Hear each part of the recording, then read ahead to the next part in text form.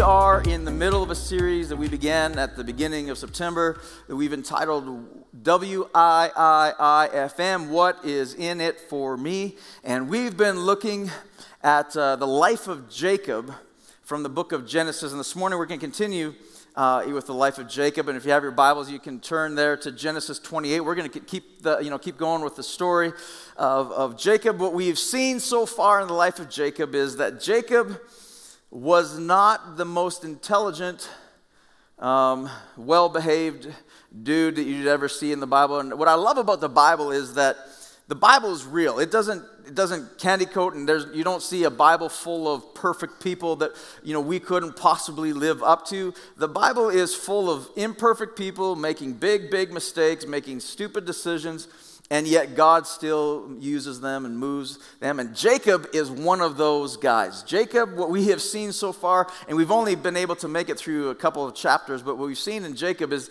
Jacob had a problem. Jacob had a problem, probably more so than most, but his problem was he was born second. Now, that wouldn't necessarily be as big a deal for you and for me. Those of you who are born second here going, I'm not as crazy as Jacob. I didn't think it's such a big deal. I didn't strive to be. Yeah, my older sibling might have got spoiled a little bit more, but really, I got over it. It's not that big a deal. And yet for Jacob, he was obsessed with being second. In fact, he was so obsessed that he spent basically the majority of his life chasing down Esau. Even though Esau was a twin brother, Esau was born first, and Jacob couldn't handle that. And it was a big deal to Jacob because in those days in Jewish families, and it was being born first meant that you received the birthright, which meant that you got a double portion of your father's income, when he, as an inheritance.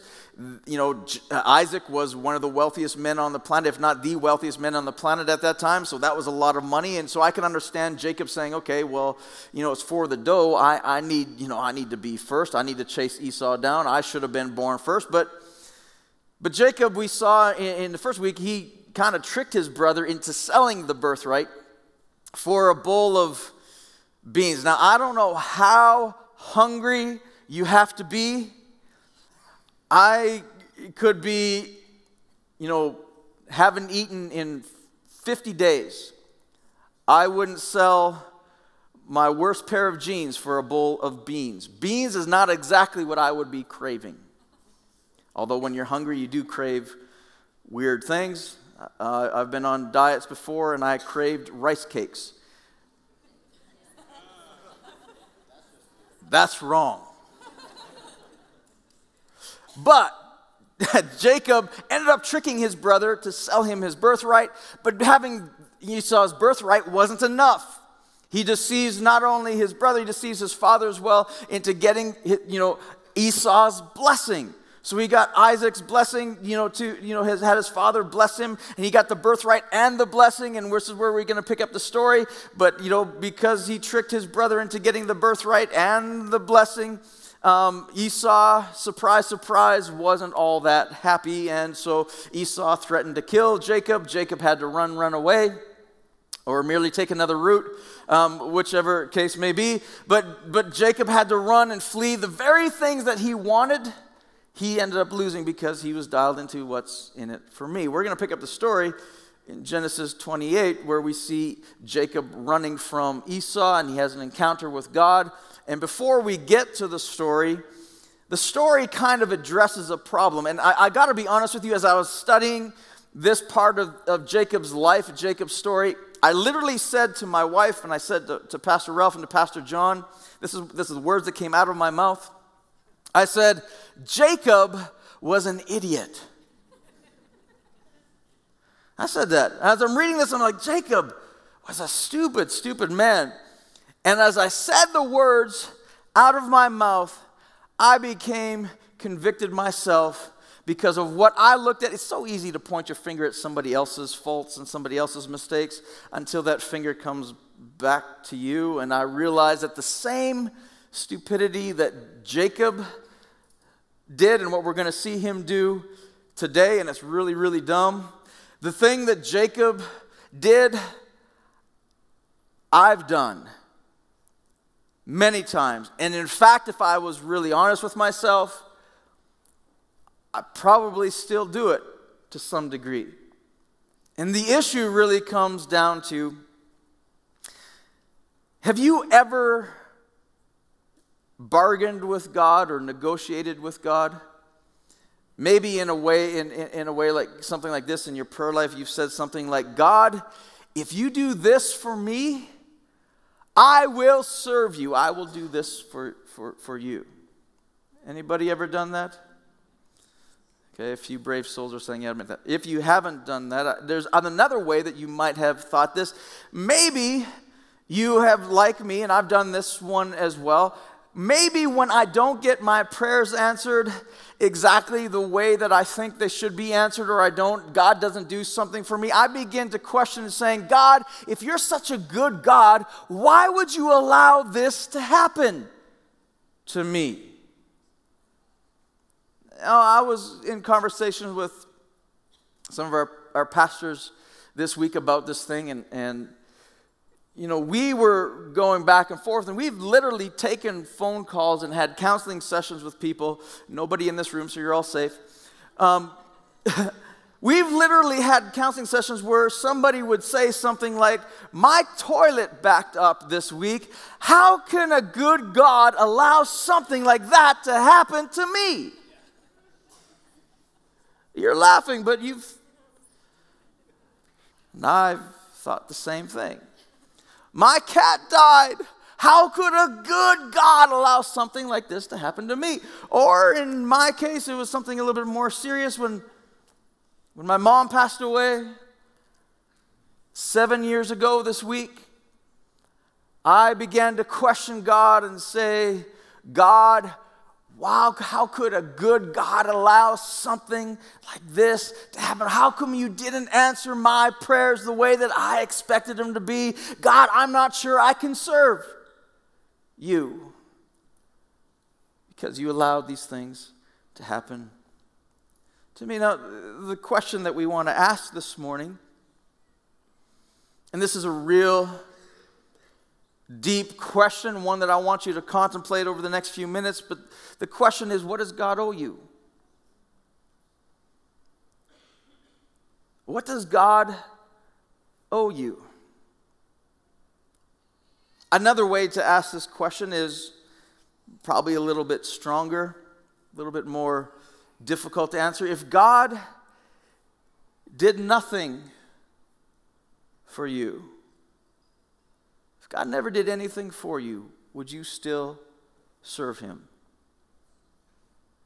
If God never did another thing for you, would you still serve him? These are tough questions.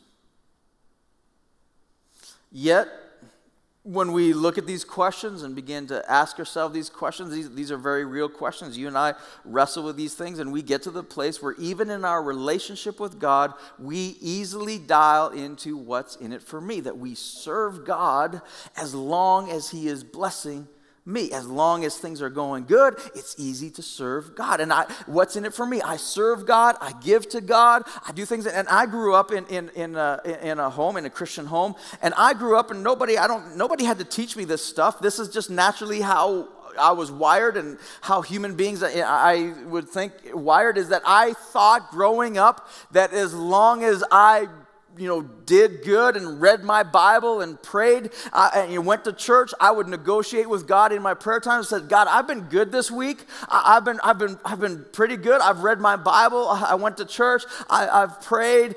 I treated my brothers with respect. I did good. God, I did good. Therefore, in all confidence, I can come to you in prayer and ask you to now you owe me something. Now you need to bless me because haven't I been so good? Or the opposite of that is when you haven't been good, we automatically assume God won't answer. We're not as confident in going to him into prayer. But let me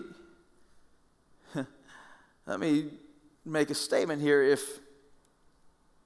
What does God owe you if God is God? He's God. I'm not. Does God owe me anything?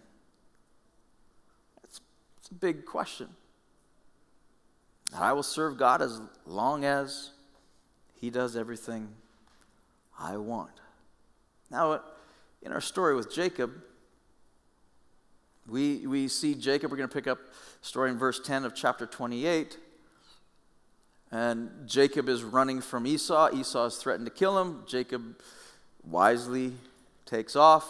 And we pick it up. It says, Jacob left, verse 10, Beersheba and set out for Haran. And when he reached a certain place, he stopped for the night because the sun had set. Taking one of the stones there, he put it under his head and lay down to sleep. Now, let's just back up a little bit here. Jacob has pursued, remember Jacob is in his 70s at this point.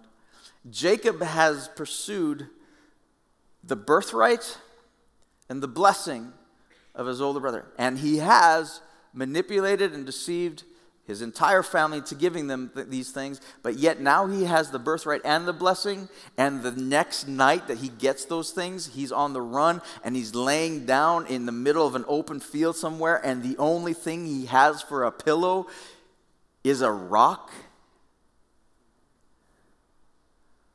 And he's laying down. I can't imagine that being too comfortable. And he's laying down and thinking, wait a second, I just got everything I ever wanted, and this is the life I get. This is what my life is going to be like. And as he goes to sleep, look what happens. He had a dream. Okay, he had a dream in which he saw a stairway resting on the earth, with its top reaching to heaven. And I have a song going through my head. From the 70s right now. Wonder where it came from. Anyway, he had a dream. And the angels of God were ascending and descending on it. Wild. He sees a stairway leading to heaven. A window opens in heaven and there's angels coming up and down the stairway. Then look at verse 13. There above the stairway stood the Lord himself. And he said, I am the Lord, the God of your father Abraham, the God of Isaac. I will give you and your descendants the land on which you are lying. God goes on. Your descendants will be like the dust of the earth, and you will spread out to the west and to the east and to the north and to the south. All the peoples of the earth will be blessed through you and your offspring. What an amazing promise. What an amazing dream. God is, life is good. Okay, here I am laying down, and my pillow is a rock, and yet, did I accomplish anything my entire life? I got everything I ever wanted. Did I accomplish everything? God shows up in the dream and says, yeah, you are going to be blessed. And not only that, but all of your offspring, all the peoples of the earth will be blessed through you and your offspring. This verse, by the way, is one reason why I am thankful to have a prime minister who absolutely is defending Israel, because the Bible promises that all the peoples of the earth will be blessed through Israel and his descendants. We are blessed. Now, God goes on, and he says, I am with you. This is good. And will watch over you wherever you go, and I will bring you back to this land, and I will not leave you until I have done what I have promised to you. Now, I'm thinking at this point, Jacob's got to be feeling pretty good. God shows up, gives him all the promises, all the things. I will be with you wherever you go. I am the God of your grandfather. I am the God of your father. I will be your God. I will be with you wherever you go. I will bless you abundantly. And Jacob is thinking, man, life is good. This is great. But watch what happens next. When Jacob awoke from his sleep, he thought wisely, surely the Lord is in this place, and I was not aware of it. Surely where I just found an open field, and I was not aware that God was here in this place. And he was afraid and said, how awesome is this place? There is none other than the house of God. This is none other than the house of God. This is the gate to heaven. He goes, man, of all the places, this is the stairway to heaven. This is the gate to heaven. This is the place where God literally lives. And he's got this picture of, wow, God is here. And he's sensing this is good so far. Jacob, you're doing good so far. You're doing awesome. You're acknowledging, man, God is really here. This is more than just a dream. This is something spectacular. I just met God. Now, if you had a dream this real, this authentic, you had an encounter with God like this, you would be in awe too. And it'd be good. You'd probably have a sense of, wow, God is real. Number one, that's cool. God just met me. Wow. I didn't realize that God was right here and I was not aware of it. But now look at what Jacob does. Early in the morning, he wakes up. Jacob took the stone he had placed under his head and set it up as a pillar and poured oil on top of it, and he called the place, and he began to sacrifice and worship, and this is a form of worship, and Jacob, you're doing good. And he called that place Bethel. Now Bethel just simply means house of God, appropriate. This is where God showed up. Though the city used to be called Luz. I'm calling it Luz, because it represents very well, remember what Jacob's name means? Deceiver, second best, loser. Appropriate that loser lies down in Loserville. Makes sense. And in Loserville, God shows up. Okay? Jacob's going, wow, God was here. This is awesome. Okay? But then Jacob does something that you and I do all the time, is that when we should just shut up and listen to God, we go and do something stupid like opening our mouths, and usually when we open our mouths, we say something ridiculous. Jacob makes no exception. Jacob has just encountered God. He has just sacrificed to God. Jacob, you're doing good so far. Now just shut up. Jacob. Do not say what you're about to say. Look what Jacob says. Then Jacob made a vow, saying, and he started off all wrong, if God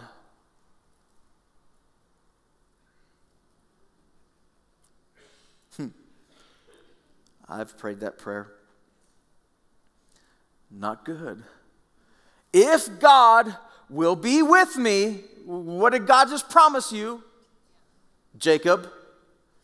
If God will be with me and will watch over me on this journey I am taking and will give me food to eat, remember, because he's a mama's boy, 76 years old at this point, okay? I had to leave my mama. Who's going to feed me? Oh, I just met God. God, if you will feed me and give me clothes to wear, because I'm not sure what to wear without mama. Okay? So that I will return safely to my father's household. Then, if God, then, the Lord will be my God. And at that moment, God goes, well, now that you put it that way, I mean, Jacob, thank you. You're right. All of my kingdom depends on whether or not you make me your God. Jacob. And this is the point where I'm thinking, this is why I said to, Pastors John and Pastor Ralph, and my wife, I said, Jacob was an idiot.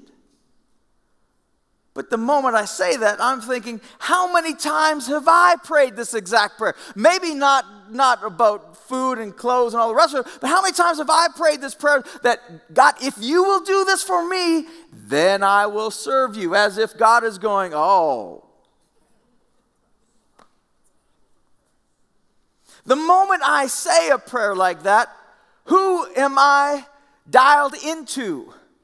God what's in it for me, as long as you do for me what I need, when I want, when I ask, how I want it to be, God, as long as you do that, I will serve you. And the moment you don't do it my way, I'm out of here.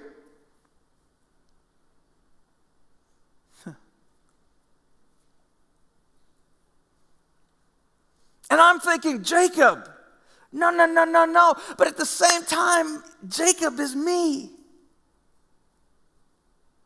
That the moment something doesn't go my way, I begin to question God, who He is. Now, as this is not bad enough, Jacob keeps talking. Sometimes you and me and Jacob just need to zip it and listen. Now look at Jacob. Jacob keeps going. And this stone, ooh,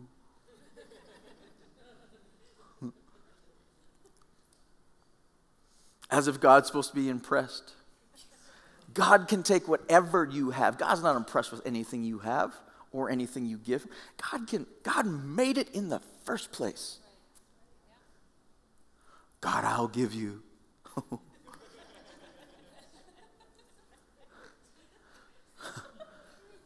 And this stone that I've set up as a pillar will be God's house. God, you can live in this rock. Jacob. And God's got to be sitting up there going, do you know who you're talking to? And then it gets worse. And of all that you give me, I will give you a tenth.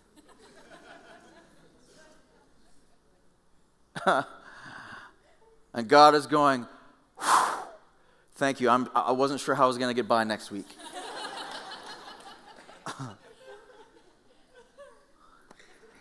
And while I'm thinking, Jacob, this is so stupid, I'm thinking, how many times have I said, God, if you give me a little bit more money, then I will give more to you. Who am I talking to? Who's Jacob talking to? God, this is before tithing was part of the law. Jacob says, man, I'll give you a tenth of everything. You give me stuff, I'll give you a tenth. Well, great, Jacob. And he's thinking that he's doing God some big kind of favor. But listen, this is the thing. You can give, you can sacrifice, you can make altars, you can do all these things. But if you do it in the name of you, what's in it for me? If I give to God so that I can get, it's still not the right heart. Who am I serving? Am I serving me? Is God? And if God doesn't bless me with abundance, what I expect, do I question everything that who He is, and this stuff doesn't work, and throw it all out and saying, God, come on, you got to bless me according to me? Do I make sacrifices and attend and do read the Bible and attend church and do all these things for me? If I do it for me, who am I really serving? Because let me ask you a question, and here it's a big question. If I was to have, we're not so stupid to have this kind of relationship with our spouse. If you were dating and you wanted to get married and get engaged, and you would say to somebody, you know what, I will love you as long as you do this and this and this and this and this for me.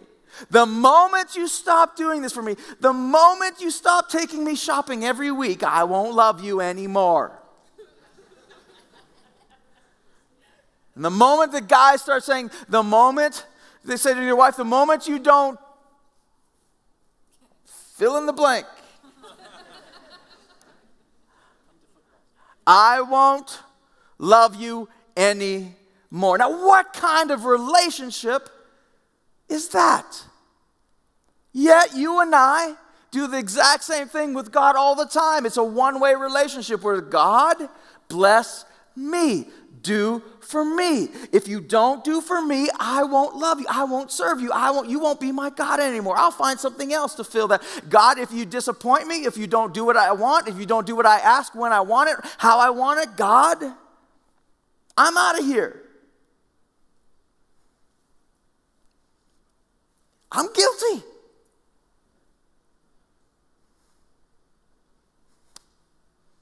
But there's a better way. See, Jacob in his life, what's amazing about our God is God still stays with Jacob, still has patience with his stupidity. God keeps talking to Jacob. Jacob doesn't deserve it, just like God keeps talking to you. God is patient with you. God is patient with me.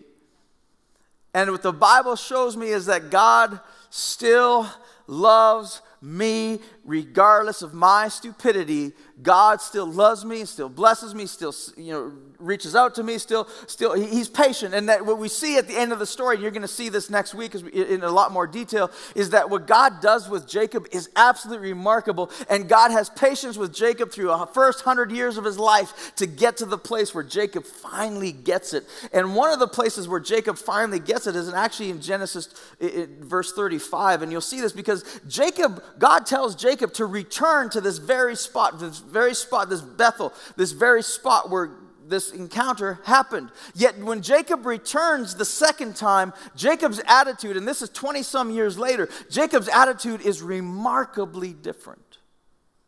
Look at this in Genesis 35. Then God said to Jacob, "Go up to Bethel and settle there and build an altar there to God who appeared to you when you were fleeing from your brother Esau." What's amazing is God is still talking to loser Jacob. God never runs out of chances. What an amazing God. So look at Jacob's response this time. So Jacob said to his household and to all who were with him, "Get rid of the foreign gods you have with you and purify yourselves and change your clothes." Instead of saying, "I'm the man," and God wants to meet with me. It's all about me. Instead of saying that Jacob's going, wait, whoa, I'm going to meet with God. I got to get onto his page. Instead of in the first time encounter, he's saying, is God's got to get onto my page. God, if you get onto my page and do what I want, I will serve you. This time, Jacob's going, in order for me to meet God this time, I got to get onto his page. There's a totally different attitude here. So he tells his household, get rid of all those things. Then he says in verse 3, "Then come, let us go to Bethel, where I will build an altar to God who answered me in the day of my distress." In the day of his distress was the day that he got everything he thought he ever wanted. Yet years later, he looks at that and says, that was my day of distress. The moment I got what I thought I had always wanted, I got it my own way, in my own time, and I created my own distress. And he's saying, God met me still when I was so selfish and so stupid. That's the day that God met me, in the day of my distress. And who has been with me wherever I have gone, that even though I was stupid, God stuck with me. Wow. So they gave Jacob all the foreign gods they had and the rings in their ears, and Jacob buried them under the oak at Shechem, and then they set out, and the terror of God fell on the towns all around them so that no one pursued them. Now listen to me carefully. When you get on God's side, he gets on your side. You can't lose. God begins fighting your battles for you. That's when Jesus says, "Take my yoke upon you. I will give you rest." The moment we switch the mentality and we get on God's side, Jacob's doing something different, and all of a sudden God is beginning to fight for Jacob. And there's a shift here that happens in Jacob's story. In verse 6, Jacob and all the people with him came to Loserville, which is now Bethel, in the land of Canaan. And there he built an altar, and he called the place El Bethel, because apparently he wanted a Mexican restaurant. I'm not sure what that was all about, but he called it El Bethel because it was there that God revealed himself to him when he was fleeing from his brother. He said, God stuck with me. This is where God met me. And after Jacob had returned from Padan Aram, God appeared to him again and blessed him. appeared to him again. Now look at what God says. And God said to him, your name is no longer loser, but you will no longer be called loser, second best. Your name will be Israel, which means triumphant with God. And so he named him Israel. And this is a turning point because Jacob came with a different attitude. This is a turning point. And God said to him, look what God says, I am God Almighty. He doesn't say, I am your God. At this moment, he has said, I'm God of Abraham, Isaac. Later he says, I'm the God of Abraham, Isaac, Jacob, Israel. I'm the God of Israel. But at this moment, he's saying something very, very clear to Jacob. I am God. You're not. I am God Almighty. I am God. Jacob gets it this time. Be fruitful and increase in number. A nation and a community of nations will come from you, and kings will be among your descendants. And he goes on, the land that I gave to Abraham. God has already said this to Jacob, but this time Jacob's listening differently. The land I gave to Abraham and Isaac, I also give to you, and I will give this land to your descendants after you. Then God went up from him at that place where he had talked with him. So what does Jacob do? Jacob sets up a stone pillar. See, Jacob does the same thing. He worships in the same manner that he did last time, yet this time's with a different heart. Your methods of worship have nothing to do with the methods themselves. It has everything to do with your heart. This time he did it differently. Jacob set up a stone pillar at the place where God had talked with him, and he poured out a drink offering just like he did the first time. Same thing. This time is different, though. His heart is different. He also poured oil on it, and Jacob called the place where God had talked with him Bethel. He had already named it Bethel before, but for some reason it just emphasizes it again. Jacob does it again. This time was different.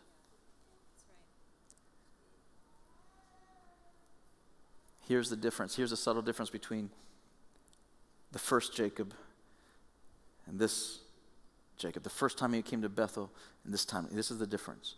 There's a subtle difference in your life and in my life, and there's a subtle difference in Jacob's approach and when he came the first time to where it came the second time. And here's the subtle difference. There's a big difference between God is on my side versus I'm on God's side. And here's the subtle difference. And we see it through other stories in the Bible. And God wants you to get to the place where you can be a follower of Christ for years and years and years and years. But when we live life and our relationship with God with, I want God on my side. Now, God promises all throughout the Scripture to be on your side. But there's a subtle difference where I'm going to serve God when he does things my way versus I surrender completely to his way. One of the best examples in Scripture that I can find in this subtle difference is the best responses ever, somebody that responded properly the first time. The story of Joshua in Joshua 5. Joshua had just taken over as leader of the Israelites, and they're about to take the land of Canaan, and Joshua, crossed over the river with the whole people. And they're about to, conquer Jericho, and it's going to be a great battle. And Joshua wakes up early morning, probably nervous about battle, and he goes for a walk early morning. And while he's going for a walk early morning, he encounters the angel of the Lord. And look at this encounter. Look, this is so subtle. This is a big deal. And if you get this, this will change your perspective in life. I'm hoping this is going to set you free. Look at this.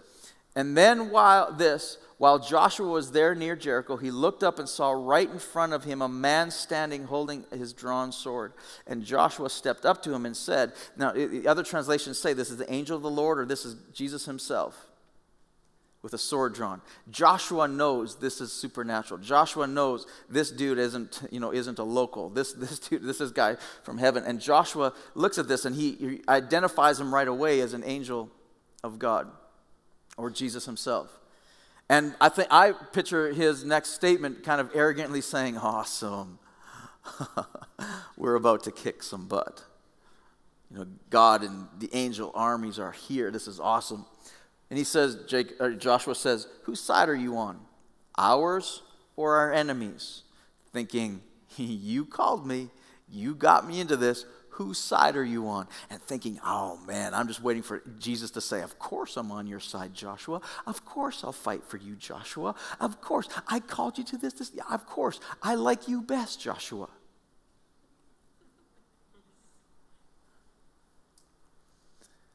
We've got religious battles going on all around the world today still with people claiming that God's on their side. Killing other people, saying God's on my side for God and for our faith and all the rest of it. And this scripture is different. I mean, this is the Canaanites, the heathens. Everybody else thinks every other religion is heathen. Isn't that right? And that God's on our side. God likes us best. God likes me best. God's going to bless me because, after all, I please him. God, you're on my side. At work, my boss is not saved. God, you like me best. You're going to promote me, right? You're going to be on my side. Whatever it might be, we think God's on my side. And Joshua says, whose side are you on? And look at God's response. He said, neither.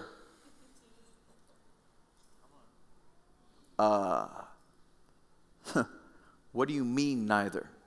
You called me to this. What do you mean you're not on my side? God, you're on my side. Of course you're on my side. Whose side you're on? Neither. Who are we serving? God the Creator. Who created the enemies that we're fighting?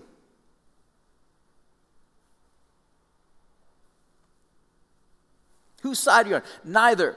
I am commander of God's armies. I've just arrived. And Joshua's response is different than my response would be. My response would have been, what? What do you mean you're not on my side?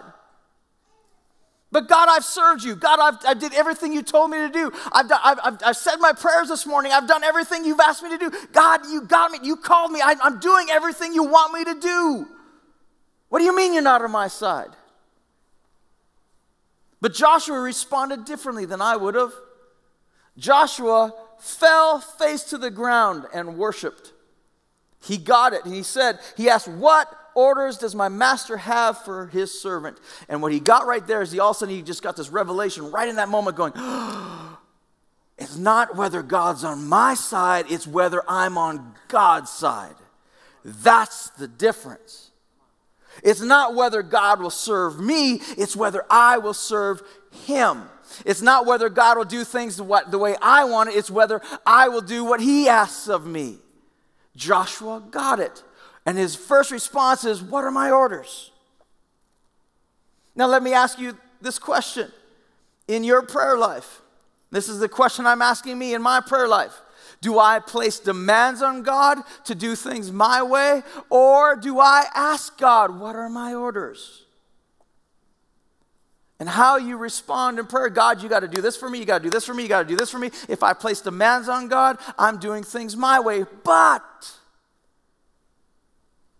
what if in the midst of things not going my way, in the midst of things that aren't necessarily make sense, do I say, God, your will be done, whatever you want. What are my orders? It's a big difference. And look at what verse 15, when Joshua says, what are my orders? Look at how God responds. Joshua's thinking, maybe he's even thinking in mind, go kill some people. No. God gives him a different command, something a little different. God kind of testing. God's army commanded, or Joshua, take off your sandals. What? Excuse me? Take your sandals off your feet. The place you're standing is holy ground. And look what Joshua did and didn't go, excuse me, why? Joshua did it. Joshua did it. This morning's takeaway is simple. I want you to ask this question of yourself. I want you to post this question on Facebook and watch the responses you're going to get. And the question is simply, what does God owe you? What do I feel God owes me because of how good I've been or how I've done or what kind of person I am or because God's on my side. And what does God owe you? And this is a heart question. This is a deep question. What does God owe me? And I want to caution you, when you post this on social media, you're going to get a bunch of different responses. Some of those responses, because we live in a very hurting, lonely, angry world, you're going to get very hurtful responses. Well, God owes me this person back that I lost. God owes me this. God, you're going to get angry responses. You're going to get, but respond how Jesus would respond, with grace and acceptance and love. And what you're going to be revealed, what you're going to see, and maybe answering this question in your own heart, you're going to see where you're hurting most. And what you're going to see, what this question determines in your own life, is the place in your heart where you've dialed into what's in it for me, and how I'm serving God for me, and for what I can get. And it's going to reveal to you where you're dialed into the station you shouldn't be.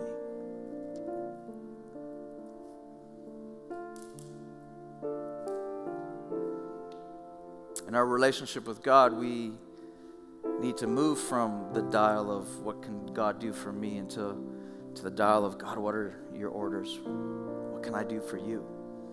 And some of you, you know what God's asking of you, and some of you are running from that call because it doesn't meet your criteria. It's not convenient. It's not what you want to do with your life. It's not how you wanted your life to turn out. And some of you running from that and going, oh.